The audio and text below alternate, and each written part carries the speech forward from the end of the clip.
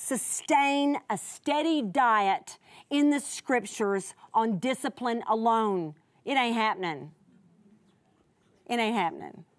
Anything you're going to sustain for very long, it's going to be because you want it.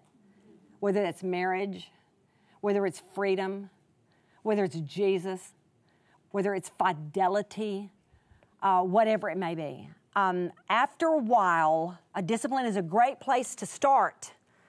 Sometimes we just have to go, stop it. Stop it. That's a beautiful place to start. Sometimes we just do the right thing when we feel the wrong thing.